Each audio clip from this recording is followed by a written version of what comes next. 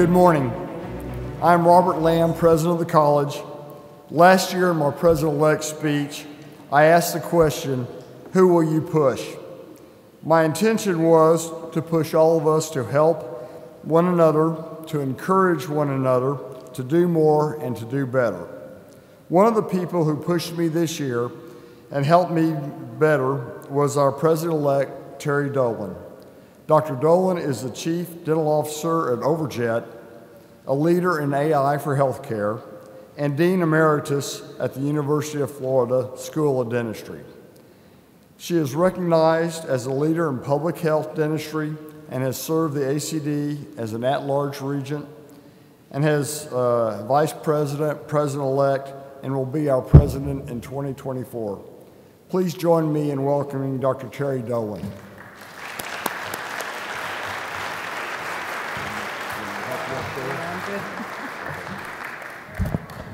Wow. Good morning, everybody. Thank you, President Lamb. I would say that I thank you, Robert, for your servant leadership, and it's been a great honor and pleasure to work with you this year. So I'm many things, but one thing I'm not is the tallest president of the American College of Dentists. I'm not sure if this arrangement is going to work, but I'll give it my best. So good morning, everyone. Thank you for joining me on this beautiful morning. And so President Lamb, to my fellow American College of Dentists board members assembled here in the front of the room, new ACD fellows, and honored guests, it's an absolute honor to stand before you on this step stool as the incoming president of the American College of Dentists. Our theme for this meeting is Rise and Smile, and I can't think of a more fitting theme for our profession, which is all about restoring smiles and helping people shine. And we're meeting in my home state of Florida, the Sunshine State. I saw a few fellow Gator dentists in our audience, so I'm going to give you a shout out, which is even more of a reason for me to smile this morning. And as we kick off our meeting, I'm sure there's a few people in the audience that you haven't met yet. And so as we continue the theme of fun and fellowship, I'm going to invite you all to stand up, smile, introduce yourself to someone that you haven't met yet, and let's begin our celebration together.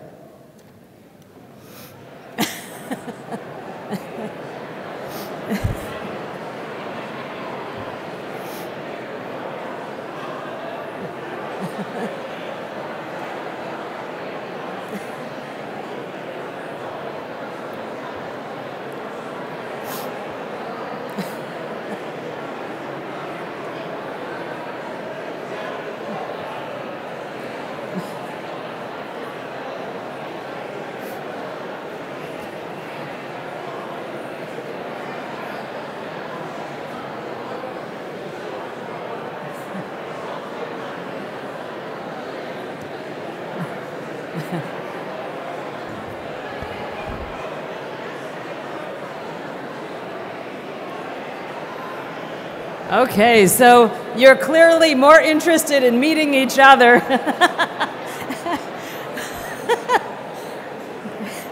Thank you so much.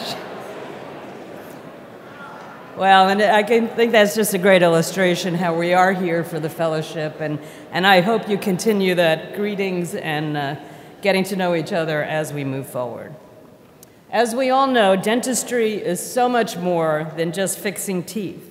It's about changing lives. It's about empowering people to be their best possible selves. And this brief address this morning, and I do promise it will be brief, is about passion, purpose, and the small things in life. And I'll start by sharing a really brief story about a recent experience that brought all these concepts to life for me and hopefully for you as well. I know we have some dentists in the room who are licensed in California. Any California dentists here? All right. So I've been maintaining my California license since 1986. And yes, that's a pretty long time, especially considering that I've lived in Florida for 34 years.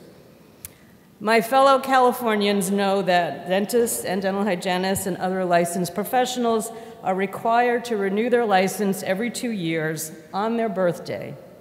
So my birthday is August 21st, and this summer I had the pleasure of collecting all my CE data, taking all of the required California courses, and you know there's a lot of them. I think Californians believe dentistry is unique to the state of California, but and maybe some things are. But I took all those courses, and of course, the last thing I had to do was sign up for my CPR renewal. And like everybody in this room, I'm a busy person, and honestly, the last thing I wanted to do was to spend a half day renewing my CPR license. I went online and I searched for a CPR course for health professionals, and then I had this little talk track going on in my head. This little person on my left ear was saying, I can't believe I have to do this again. I've done this at least 20 times. I've only used this training course once. I did use it once, and it was at a Thanksgiving dinner, and my uncle had a seizure. Fortunately, he was okay, and the one thing I had to do was call 911. And then I'm thinking, oh, this training takes so long. I don't have a half day for this, so you get the picture. At the same time, this professional persona was sitting on my right shoulder and whispering in my ear and saying, yes, this is the right thing to do. You need to get this done. You are a health professional, and you need to know how to administer CPR.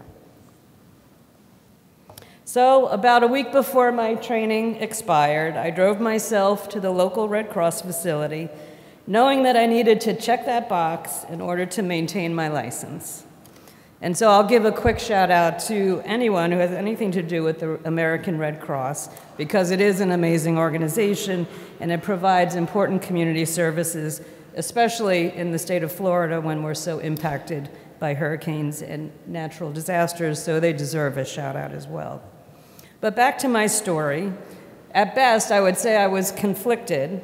I had a pretty bad attitude about the situation. And in fact, I should be embarrassed to be telling you this story, especially in front of a room full of esteemed colleagues and people who are being honored for their ethical service and commitment to the profession of dentistry. I did arrive a few minutes early. The training room was set up for 5 participants. The instructor was an interesting man. He was a retired police officer. He was clearly a servant leader. He was passionate about his work. He was very enthusiastic about CPR training and the importance of being well prepared and willing to serve anyone in the community who needed his help. It was a small group, and so this instructor asked each of us to introduce ourselves and tell the group why we enrolled in the course. No one raised their hand, so I started. And I said, I was simply there because I needed to renew my dental license. The instructor was not satisfied with that answer, and so he asked me to tell a little more about myself to the group. So I told the group that I'd been a dentist for 40 years, that I spent many of my years in my career in dental academics and dental education, and that I was not currently in clinical practice, but I work for a dental AI company called Overjet. So much to my surprise, my fellow students were really interested in that I was a dentist. And it was such a good reminder of how people in our community really respect dentists as community leaders and as health professionals. And sometimes we forget that, so it was a really nice reminder to me. In retrospect, though, my introduction and my reason for being in the course was pretty underwhelming, especially when I tell you about the other participants. One of the trainees was an active duty Marine. He was a young man, probably in his 20s, and he told the group that he was attending the course, and he did this on his free time while he was on leave, because he wanted to be, and this is a quote, he wanted to be useful and of best service to his platoon. And he wanted to be able to help his fellow Marines and wanted to be there to do whatever he could to help them and help keep them safe. And that really resonated with me because my husband is a Marine, and he was clearly so sincere in the way he described his passion and motivation. So my second shout out, or third maybe at this point, it was a good reminder that we have many active duty members of the military personnel in our audience, or members and being recognized, and I would ask you if you would all stand so that we can say thank you to you for your service. Active duty or retired. Robert? Thank you.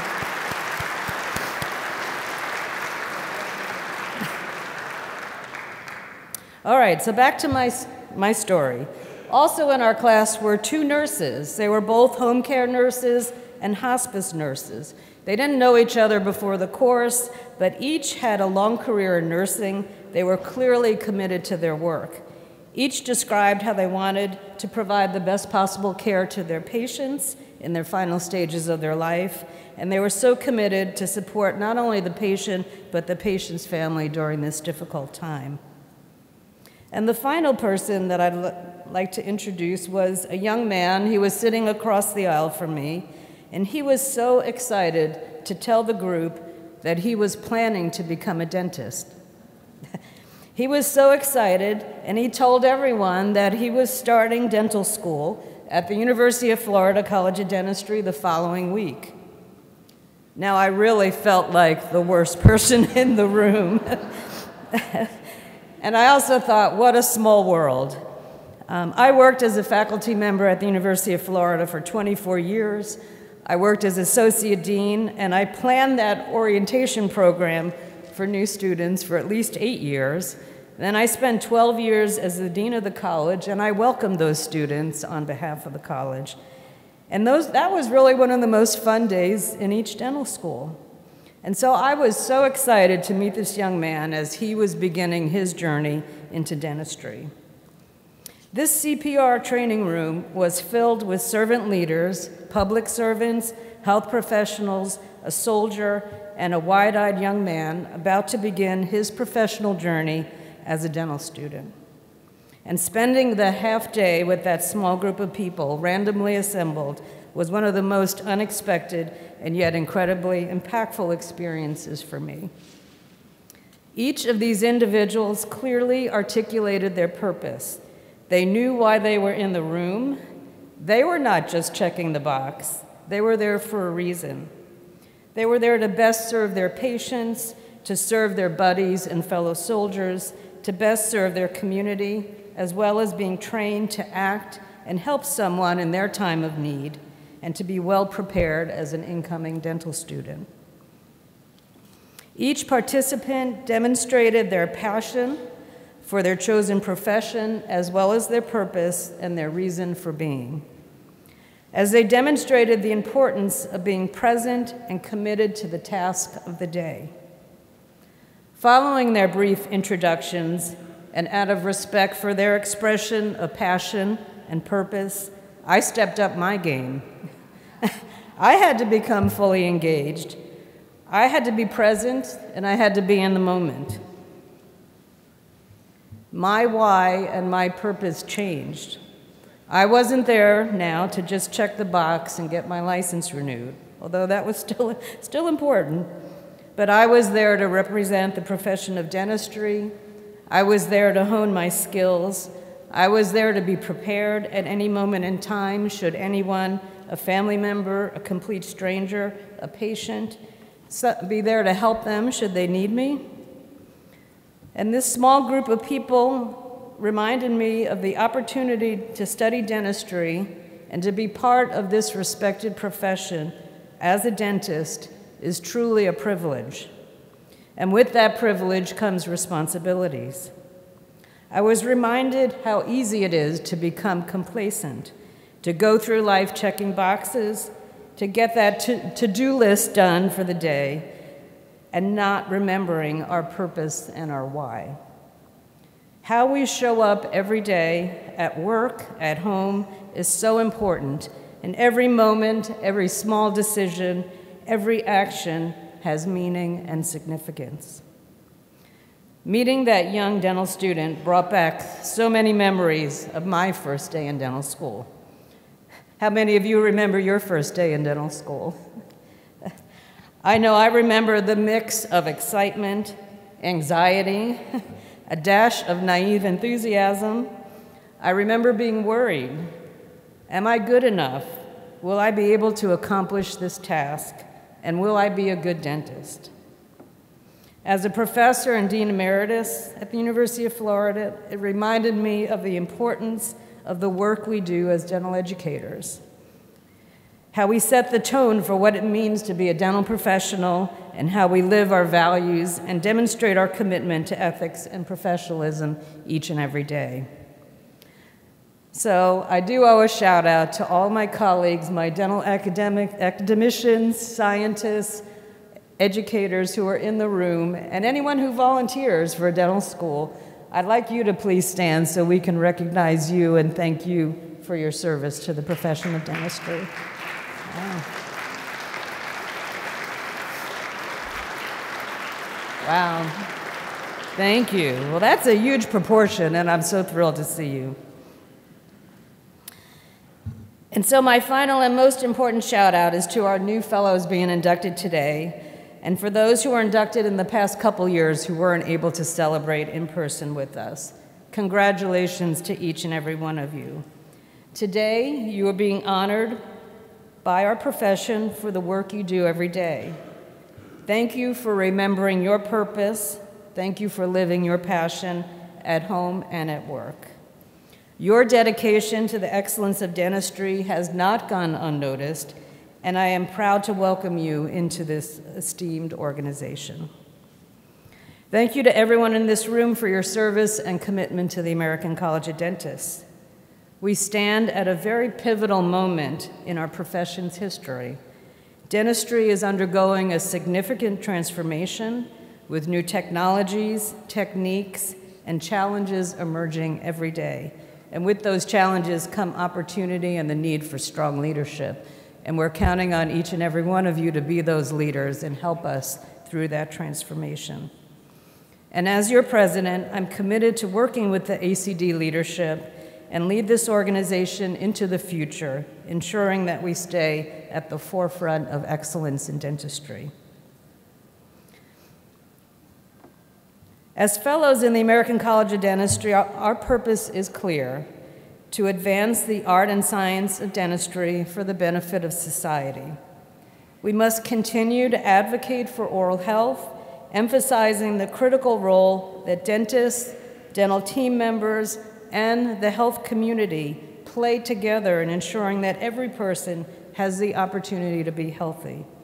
And in the words of former Surgeon General C. Everett Koop, we know that you're not healthy without good oral health. The American College of Dentists has a new strategic plan which will serve as a roadmap to empower us as an organization, as an individual members, to fulfill this vision and this purpose. We are so fortunate to be assembled at this annual meeting, to have the opportunity to celebrate with family and friends, and if needed, reignite the passion that brought us into the profession in the first place. We're all passionate about what we do, and it really shines through in our work. Our patients can feel it, our students can feel it, and our colleagues and our communities can feel it. So let's continue to inspire the next generation of dentists to embrace this passion as well. Sometimes it's just the small things in life that matter the most. We must not forget that the value of a warm smile, a kind word, or a gentle touch is so important to everyone we come in contact with. These small gestures can have a profound impact on both our patients and each other.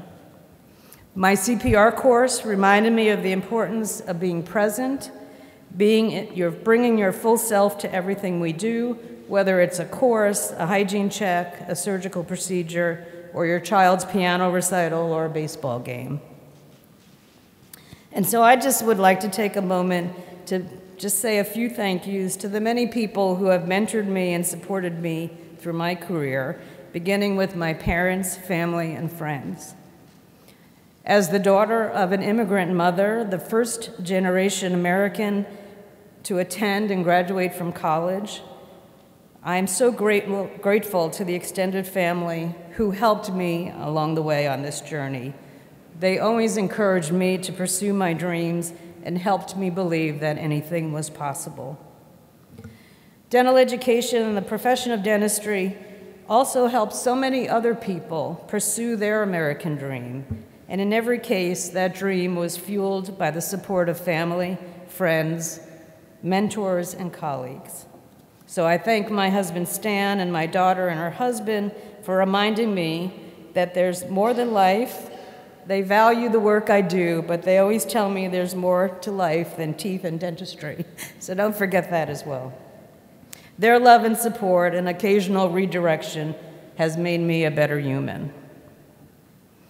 I also wanted to thank my fellow University of Florida faculty member, some of you might know Dr. Larry Clark, because he sponsored me as a fellow in the American College of Dentists. Larry remains an inspiration to me, a role model, and at the age of almost 90 years, he is still actively mentoring his former students and many of his former faculty colleagues, and is very active in his community. So I thank Larry and all of the sponsors in this room who, like Dr. Clark, have loved and supported us. And I hope we are all fortunate to have at least one Dr. Larry in our life. I thank you to my ACD champions and colleagues who encouraged my servant leadership. I thank my fellow board members and officers for their encouragement. And I especially want to thank my nominators for an officer role in this organization. I especially want to thank Dr. Pat Blanton, Dr. Marcia Boyd, I think Marcia's in the audience, thank you, Marcia, and Teresa Gonzalez. These amazing three women are incredible servant leaders who have helped advance dental education, science, and practice, and have touched so many lives. Thank you, President Lamb. Thank you, ACD officers and board members, section leaders, and regents, because you give your time, your talent, and your treasure to this important organization. And one special additional shout out to Susan Pittman, I know you're in the room somewhere, and all the incredible ACD staff who have helped organize this incredible series of activities today. So thank you, Susan and team.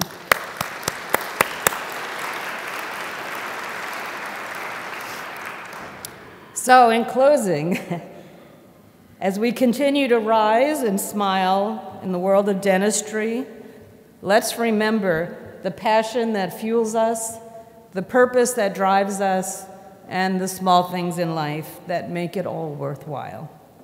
Together, we'll navigate the ever-evolving landscape of dentistry and ensure that our profession continues to shine brightly. Thank you for this incredible honor, and may the annual meeting be a tremendous source of inspiration and camaraderie for everyone. Thank you so much.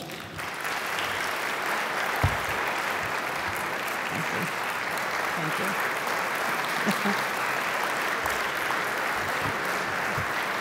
This is my real height.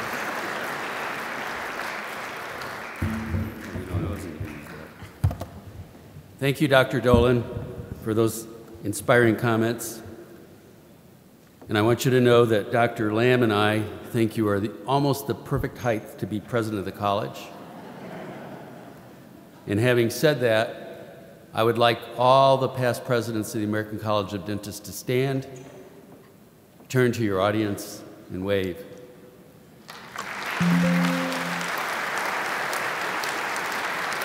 Hold on. Bert and Dick, please stand. Dr. Oatmeyer, Dr. Stillwell are extravagantly tall. Good morning. I'm Dick Jones. Thank you for joining us at the annual Fellows Forum. I'm president of the ACD Foundation. One of the many ways the foundation supports the mission of the college is by providing funding for continuing education, including the Fellows Forum. Our continuing education verification partner is the Academy of General Dentistry. In addition to our partnership through the PACE program, the ACD provides, the AGD provides, I screwed up again. The ACD provides ethics articles for the AGD publication, AGD Impact, written by members of the American Society for Dental Ethics. We have also begun providing ethics presentations for new dentists at the AGD Scientific Session. I'm happy to welcome their president and fellow of the college, Dr. Hans Guder.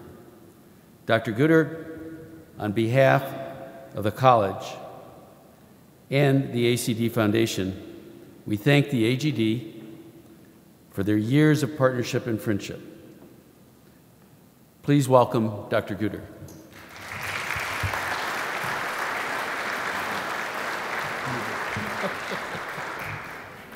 That very nice introduction he just told me cost me $20. So my donation to your foundation. I thank you for the opportunity. I got notice of this a couple of weeks back, and I said, absolutely, I would love to be here and welcome all of you on behalf of the Academy of General Dentistry. For me, induction into the American College was an honor that I still, many years later, I'm looking around the room, I see a lot of good friends. We've all been around the block a long time. But induction into this academy many years ago is something that I still hold near and dear to my heart, along with my involvement in the Academy of General Dentistry. One of my initiatives as president coming in this year, and it finishes next month. Trust me, my wife is anxious for November to get here so that my travel schedule decreases significantly. But one of my initiatives was it's time for the profession of dentistry to start working collaboratively. We have the American College, we have the International College, we have so many different wonderful groups, but we are, as you already mentioned, practicing in a day and age where the practice of dentistry is changing as we speak. We mentioned technology, the cost of dental education was not mentioned up here, but practice modalities are also changing.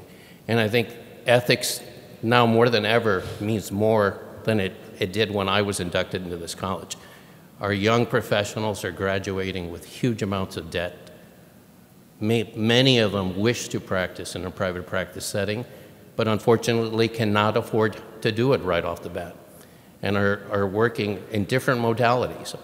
And we as the Academy of General Dentistry are here to represent all the general dentists, regardless of the practice modality, from an educational point of view. But they have stresses that I didn't have when I was a young dentist. I bought an office and always practiced the motto of the patient in the chair is me or my family, and it has managed to work for 34 years. Some of these new grads are practicing with different pressures, financial pressures from practice modalities are in, and I'm the peer review chair in my area of the state, and I can't tell you how disheartening it is to make a phone call to a young dentist practicing in that kind of condition. And I always say, never compromise your ethics or your professionalism. That will carry you through the rest of your career. Your practice will evolve, will grow, your patients will grow to appreciate you for doing that. And my patients are constantly pushing me to become a better dentist. They know of my involvement in the AGD. And one of the greatest honors I had was also being recognized by one of my peers many years ago to be nominated to this college. And it's, like I said, an honor I hold near and dear to my heart. So we are working collaboratively with the American College. We've had them at our annual meeting. They will be in Minneapolis next year, because I think ethics right now is crucial to this profession. And we will continue to push to build momentum in the right direction so that the ADA, for instance, we meet with their leadership now quarterly and discuss issues in dentistry. I think we've reached a consensus where we agree on about 97% of the things. We defer on about 3 to 5%. And the decision was made, let's work together on the 95% of the things that we all agree on, and then we can lobby individually for the issues that affect us as general dentists. The oral surgeons have different issues that may affect them separately than what impacts a general dentist. So that is the momentum that I hope I have created this year. I appreciate the opportunity to be here. I have so many friends sitting out there, and it's amazing. You travel the country and you visit other organizations, and you see a lot of the same people. So kudos to you for doing what you have done to your profession as professionals. Continue being mentors and leaders in organized dentistry. And to you younger dentists, I saw a few of you sitting behind me.